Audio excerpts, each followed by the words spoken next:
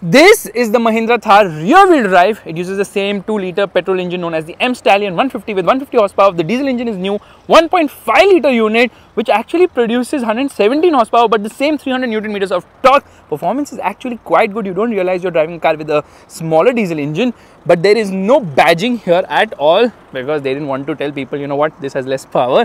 Anyways, everything else is the same on this car, yeah, identical. So the trim and the features and all remain the same as the regular 2.2-litre diesel engine Thar when compared to the 1.5, and the M Stallion obviously is the same as well. Okay, you can see there is not much of a boot, but you can actually recline the seat, so you can see there's a recline angle as such. Space is decent, it's not very good also, but everything else is the same. It only comes with hardtop configuration. The petrol comes with only an automatic, the diesel comes with a manual. Pricing will be more attractive because it is rear wheel drive now, and everything else is the same on the interior front, but new logo and some switches changed.